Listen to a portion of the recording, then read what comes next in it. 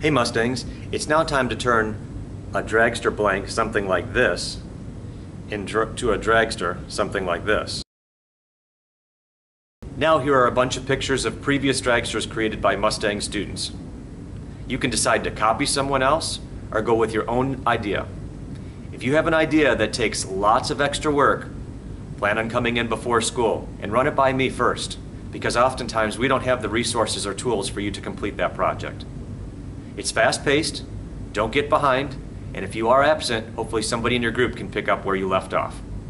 We'll be taking individual resources like wheels and tires and axles and screw eyes, and the screw eyes are the little screws that go on the bottom of the dragster that run along with a fish line through it so the dragster doesn't fall off the track, but sometimes it does.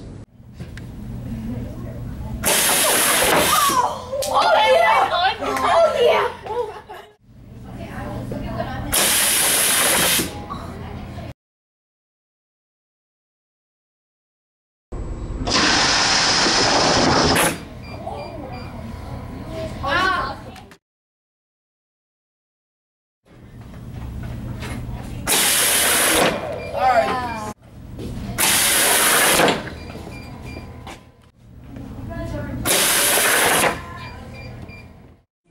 First they would have the elbow. Oh! We won!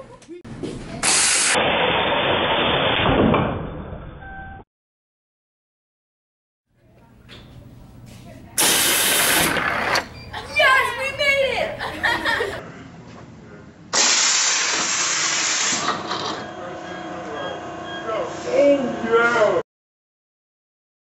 You'll be using different resources like cordless drills and electric drills, drill presses, and sandpaper, as well as paint to finish up your dragster.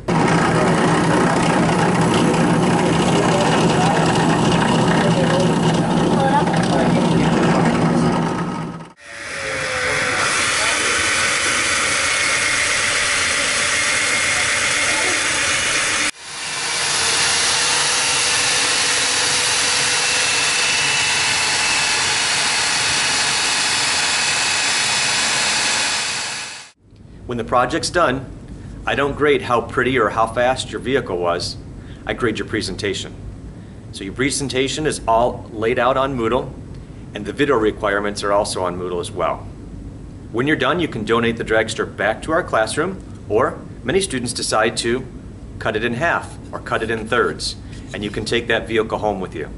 Well, it's not a vehicle anymore when you cut it up, but it's something that you can keep if you like.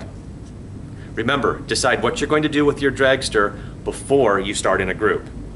If somebody wants a dragster that's not cut in half, then you've got to figure out, how do I get that? Which group do I work with? In making your dragster vehicle, you have to follow rules. 6th graders have more than 7th grade. Listen up, 6th graders, here's your rules. Your dragster must be between 5.5 and 12 inches long. It must have 2 large wheels and 2 small wheels. It must weigh at least 40 grams with all the wheels, axles, screw eyes, and paint. If it doesn't, we have to put extra weight like a penny on the dragster. If you still can't make it heavy enough, you race against the 7th graders. They don't have rules. 7th graders, besides using basswood, you can also use balsa wood, maple, oak, and some other materials that I have. I'll tell you about the advantages and disadvantages of those when we go through the project. Make sure that you keep on time, and if you need any extra time, come in before school or talk to me about coming in at lunch. Enjoy the project.